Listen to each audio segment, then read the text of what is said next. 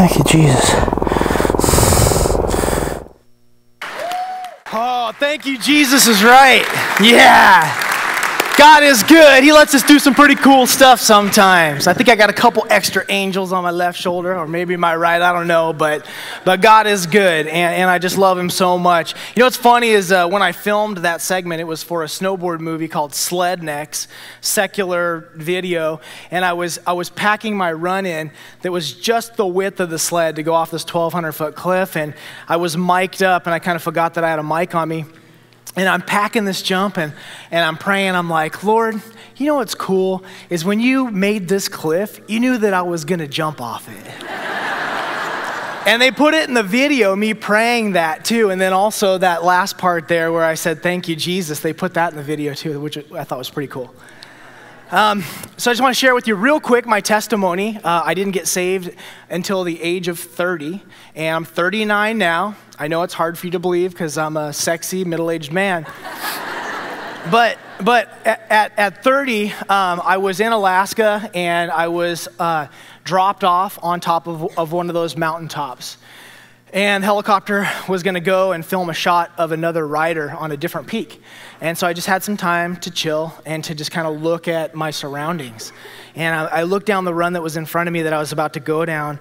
And don't you guys love fresh snow, how it sparkles like diamonds? You know, it's just really pretty. So I'm looking at it, I'm like, wow, this is a perfect run. I look to the right of me, and there's another one. I'm all, whoa, look at that one. It's got a little cliff drop, and like, oh, that's a perfect run too. I look to the right of that and see another one, and then I look up, and I just see peak after peak after peak. Valdez, Alaska, it's just beautiful. Heaven on earth for a skier or a snowboarder. But what I saw was God's thumbprint. In the book of Romans in chapter 1, it talks about how when we look at God's creation, that we see his handiwork. We see his divine nature, and literally we see his thumbprint. And so I didn't get raised going to church or anything like that, but I found myself at this place of prayer. And I said, God, I don't know if you're real, but if you are, you sure did a good job on this. So thank you very much, Lord, and enjoyed the run. I went home after that trip, and I thought, you know what? I've never read the Bible. How can I say that it's not truth? I don't even know what it says. No one had ever shared the gospel with me. And so I went home, I bought a Bible, started at the beginning because I didn't have any Christians in my life to say, you know, why don't you start at the Gospel of John or something? So start at the beginning, yeah, cool, you know, God's creating the universe and he's speaking things into existence. And I was fired up in that part. And then, how many of you guys have read the Old Testament? So I got into like Leviticus.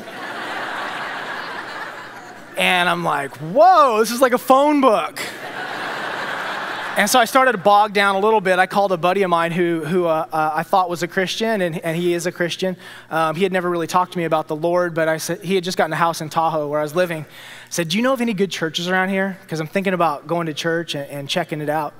And he said, there's a great church down the street from your house called Sierra Bible.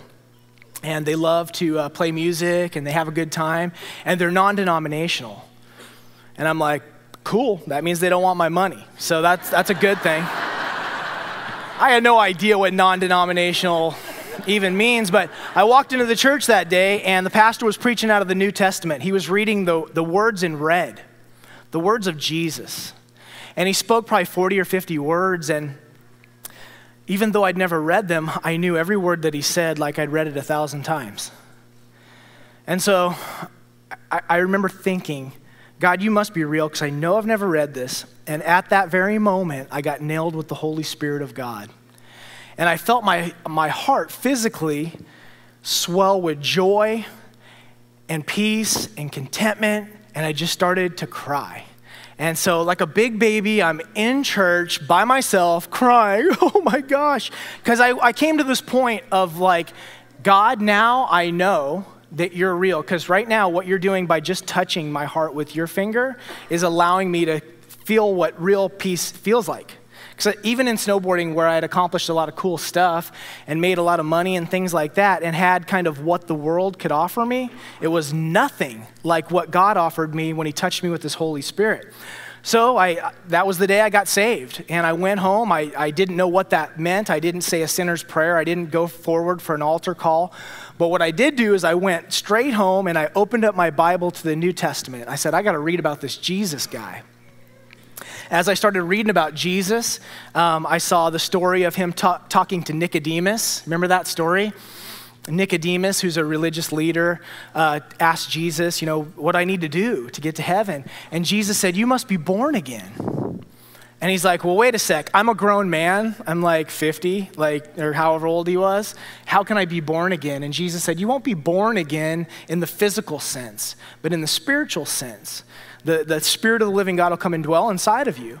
And the Bible also tells us that we become new creatures once we're born again. We have new desires. And I knew I had new desires. And so as I started reading these different things, they just reaffirmed this experience that I had just had. And so I'm here to tell you today that if you're seeking God and if you're wanting to know if God's real, he is absolutely real. He's the creator of heaven and earth. He's the King of kings. He's the Lord of lords. He's sitting on his throne right now.